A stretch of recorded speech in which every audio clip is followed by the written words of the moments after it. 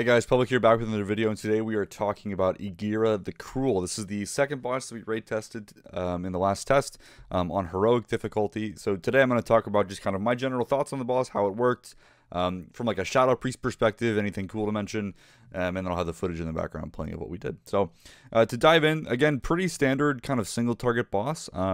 At first I kind of picked this as like a just full single target, no Shadow Crash. The problem though is there are like ads that spawn in a sense where I think Shadow Crash makes a bit of sense. So throughout phase 1, I think it only happens once per phase. She would spear 4 players in the raid.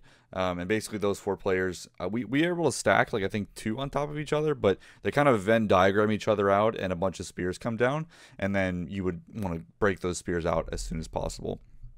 Now it is possible if they position correctly, you can actually Shadow Crash all 4 of them, even if they don't overlap, although that's pretty inconsistent. Like, it's really dependent on like how quickly they can stack correctly together. So because of that, I think Shadow Crash just helps you fill in the gaps.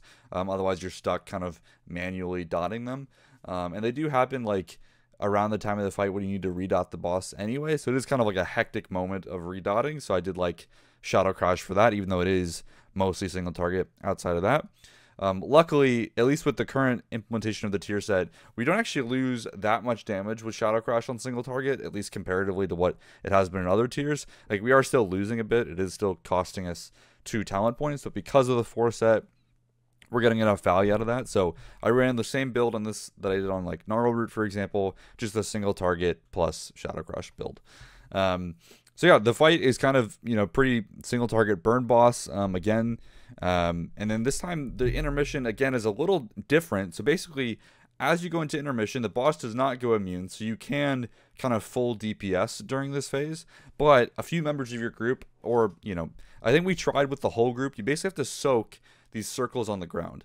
And then once enough soaks happen, it will then finish the transition. You're basically picking the mechanic that the boss is going to get afterwards.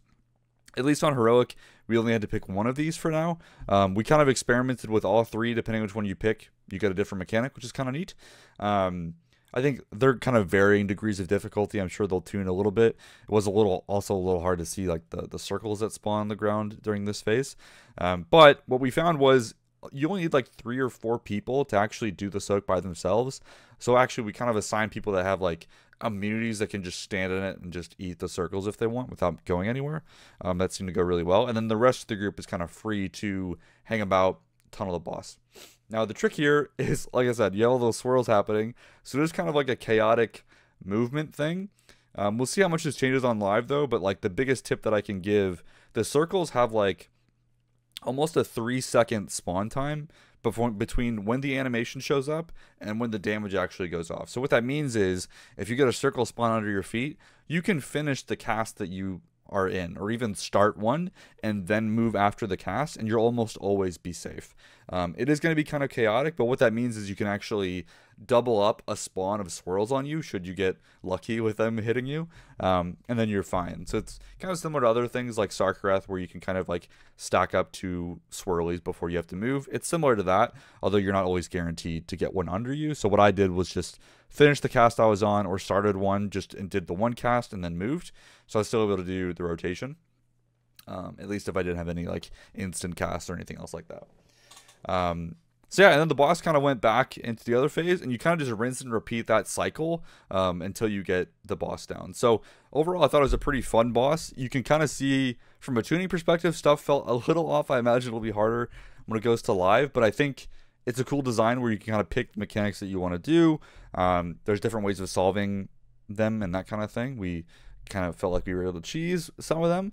But otherwise, it's mostly just a single target boss with those spears that I mentioned before that make Shadow Crash kind of a nicer talent to have in these kind of environments. So overall, I think it's a fun boss, and that is Igira the Cruel. Hope you guys enjoyed this, and we'll be back with future videos, assuming I get time to do more raid testing. So thanks for watching. Catch you next time.